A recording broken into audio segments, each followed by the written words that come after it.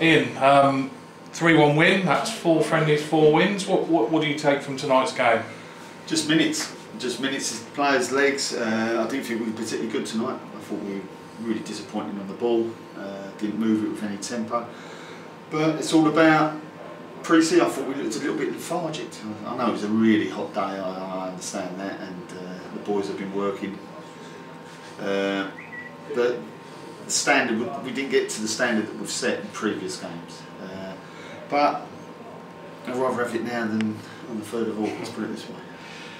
Saying that, 3-0 up at half time, what was it, the second half you were perhaps a bit more disappointed with? Or? No, it was just the tempo of the whole 90 minutes. I just thought we took too many touches on the ball. We went 3-0 up very, very quickly, and sometimes players can get in a little bit of a lull, and I think we did today, and we tried to force things, and that we ain't been doing that. We've been moving the ball really, really well from side to side, and moving it with a purpose. And today it just seemed flat, very, very flat. So like I said, it's about minutes. We've got minutes into them, and a few of them got 90s, and they will feel that in their legs tomorrow, and that's what it's all about.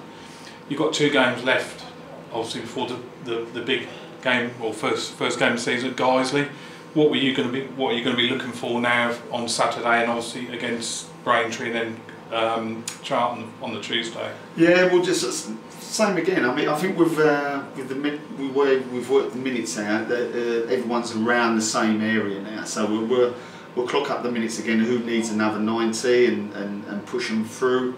But we'll be looking to cement the way we're going to play and a little bit of structure into it now. So these next 2 weeks are really important, building into the 3rd of August. I know you don't really want to give too much away with formations or how you're going to play, but do you think the next 2 games you're more likely to start with as close to your starting 11 as possible? Well, we'll see. Like I say, when I go through the minutes and make sure that everyone's around that area, we'll work out who needs a little bit more and who needs to be pushed a little bit more. But now we'll be locking down some formation and locking down some positions. I think you had 3 missing tonight. I know Ross is on holiday, yeah. But the other 2 lads, Giles and Mike, yeah, were they just knocks or? Yeah, no, the work commitments today, so they weren't available today, but they'll be back for the weekend. Yeah, so it wasn't a case they'd got knocks and you would just rest them, though. No, they're both away with work, so it's just the way it's fallen. You can't do anything about that. Next 2 games, do you think the opposition are going to perhaps give you a little bit more to think about? I think so. I think that the 2 games we've got left will be our hardest. There's no disrespect to all the others that we've played, but I think Braintree at the same level and hadn't played at a league higher than us last year, league above, sorry. So that will be a good test, and we've got to go down there and put on and be right anyway. We can't afford to play like we did tonight. Will that sort of give you a marker, because obviously you're going down there, you've obviously got to go to Guiseley a week later, so yes. Does that sort of, will that give you a marker ahead of the first game at Guiseley, do you think? I think so, yeah. I think so. It's going to be important that we're right, and we'll work on a few things on Thursday when we're training, and then we'll go down there in good spirits and try and put in another one. I know it's not about results. I don't care about results. It's just about the performances and looking at a little bit of combination play. I thought we was poor in the transition tonight. I didn't think we reacted quick enough. So all these little things now we need to get right. And Charlton, obviously, it's Charlton under 23s, but they're going to be fit, aren't they, full time as well? So yeah, that'll be a good test in the week. So we just got to be careful there, because it's the week leading up to the game. So we don't want to push them too much, and we'll have to that clever there.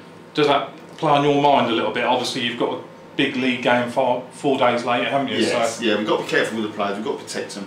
So we'll have a discussion and see what's the best way forward there. Okay, but I know you said to Mark at the weekend you were just about where you wanted to be. Yeah, and that still remains the case. It is, yeah, because the people that needed minutes got minutes tonight. There's a few that needed the 90 minutes, so they'll feel it tomorrow in their legs, and it's about recovery now and making sure we're ready to go on Thursday and then on Saturday.